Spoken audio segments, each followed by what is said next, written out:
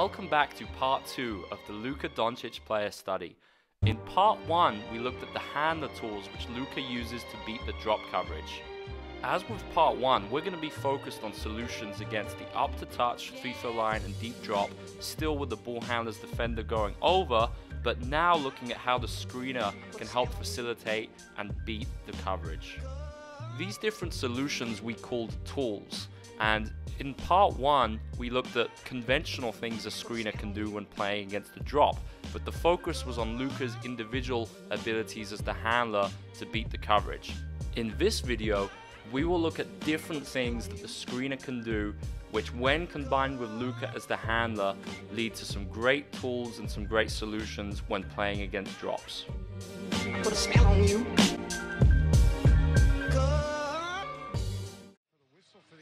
One of the advantages that we see from playing against the drop is that it creates an instant 2-on-1 advantage, which is something we simply don't get from other coverages such as a switch. One way that we can convert this advantage is by the screener sprinting and getting behind the drop man, typically finishing by receiving a lob pass, which Luka is so skilled at making. To create the 2-on-1 advantage, we see the screener using the hit and hold technique, which we spoke about in part 1. Credit to Coach Liam Flynn for this piece of terminology. The route used to get to the basket on the roll is most typically a curved one.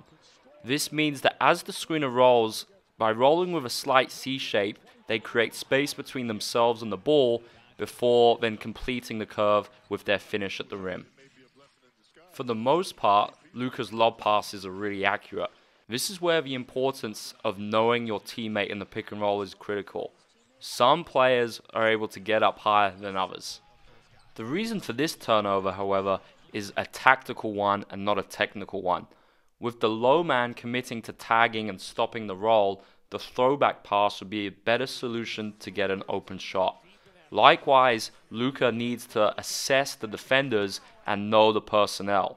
Against a smaller low man, the lob might be possible, but with LeBron here, the lob is simply not a viable solution. Here we can see how Luka reads the low man so well. With the low man not committing to the tag, it means that that lob pass is the correct pass to make in this situation. Here the Mavs play out of Shake's pick and roll spacing with a 2-side front side and a single side backside. If the backside player has gravity and is a great shooter, then naturally the defender is going to be attached to them, which opens up the lob. Additionally, by shaking and lifting from corner to wing, this can prevent the tag. Luka's tools as the ball handler enable the strategy to be effective. Here he comes to a complete stop, giving time for the screener to get behind. You can also see how some tools are combined, such as the snake, which we looked at in part 1. This last clip, we can see Burgos use the push coverage against Luka, sending him to the sideline while the screener's defender sits in the drop. To counter the push coverage, Real Madrid flipped the screen, which is a separate tool we will look at a later date. However, the on-ball defender does a great job recovering in front, neutralizing the offense. Luka recognizes this really well by immediately flowing into a get, and then playing against the drop coverage on this get, they are able to beat it using the same tool.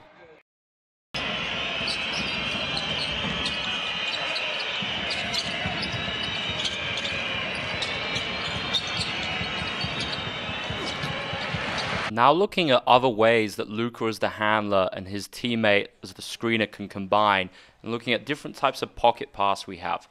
Technically the lob is one type of pocket, but we're going to be looking at early or late pockets and any pass to the roller which is basically not a lob.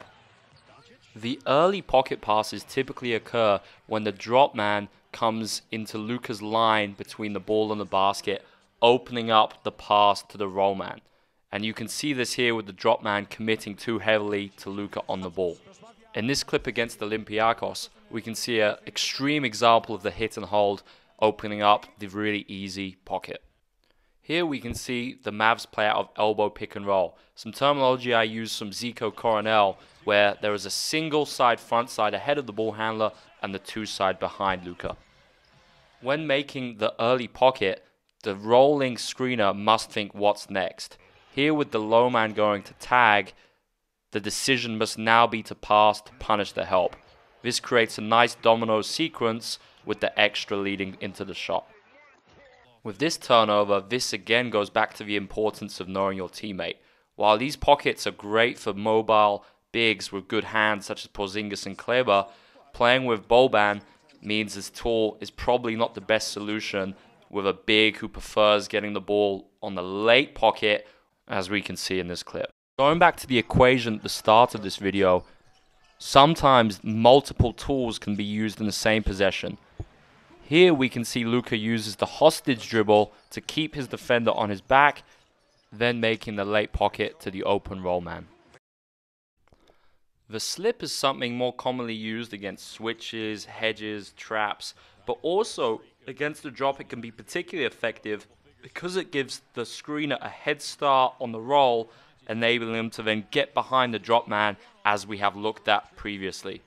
Especially for an extremely dynamic guard such as Luka, sometimes just getting out of the way, not screening, giving him more space can then lead to great things happening. On many of these cues, you'll see the slip then lead to typically a lob pass or an early or late pocket. Περίμενε και τους υπόλοιπους.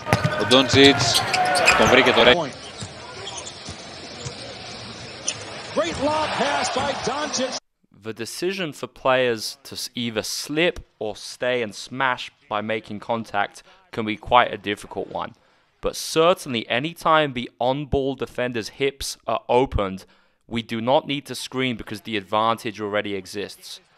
By slipping, this is the easiest way to convert the advantage and then get behind the drop. Here we can see a great slip caused by Gary Harris's open stance, which then leads to the tag on the roller. This is where Luka needs to make that throwback pass to the open player. Touchscreens are a concept I learned from Ross McMains. He has a great episode on the basketball podcast. Touchscreens are very similar to the slip in regard to they give the screener a chance to get behind the drop. However, they are different in terms of the screener makes a small bit of contact. This is typically just a touch, hence the name touchscreen. Here we can see an Iverson cut for Luka, typically followed by a wedge, with KP then using a touchscreen. This was something the Mavs used a lot this year to create some great scoring opportunities. Here the Mavs use a touchscreen as a late clock option. However, this is still neutralized. This is where Luka has countless tools in his individual bag, flowing to his step back to get a great shot. Playing against the drop coverage means that the pick and pop can be a great solution simply due to the reason that it creates a closeout for the drop defender. This can then lead to open shots or driving opportunities to attack the closeout. Our director Dave did make the party know where he's. Luka's passes to his screening teammate are right on the money, straight to the pocket for their shot, and often by passing quickly off the dribble, such as in this clip, it gets the ball from A to B much faster than always relying on having to put both hands on the ball.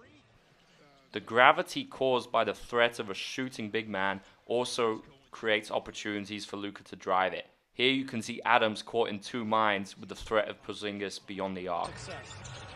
They got Wes Matthews for a foul, his first. And if the opponent is the Clippers, there's a good chance that's going to happen as Porzingis.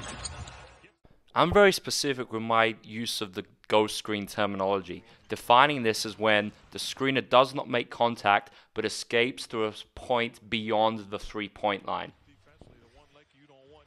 This can be used against many coverages, and the confusion caused by the lack of screening contact and the decision on how to guard it creates many scoring opportunities for Luka.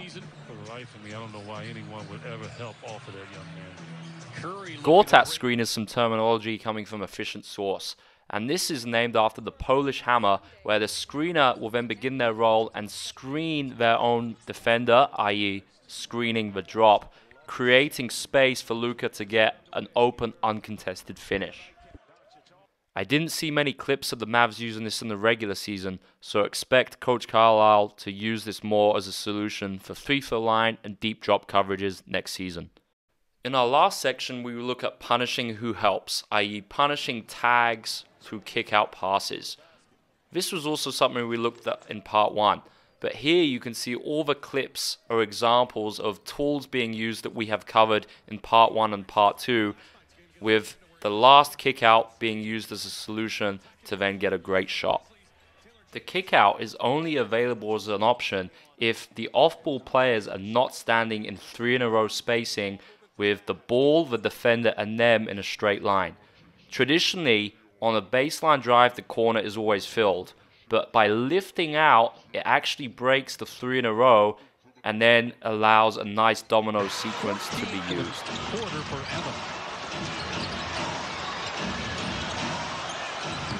Earlier tonight, before this game started, he thought they'd had a chance to be down the wire and special.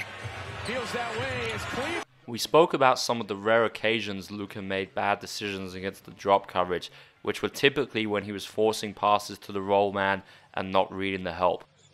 Most of the time, however, he's making the right decision and getting the ball to the right place at the right time to punish the help. Here you can see a beautiful pass from his time with Real Madrid, with that one-hand pass straight from the dribble, going at great speed to the teammate spotting up in the corner.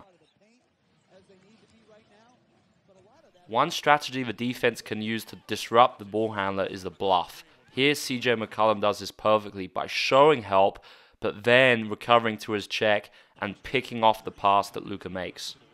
Most of the time, however, Luka does an excellent job reading the warning signs of the defense and making the correct decision. If you enjoyed this player study series, look out for further editions where we look at solutions against different types of coverage. Be sure to follow us on social media as well as subscribing to our YouTube channel. Thanks for watching.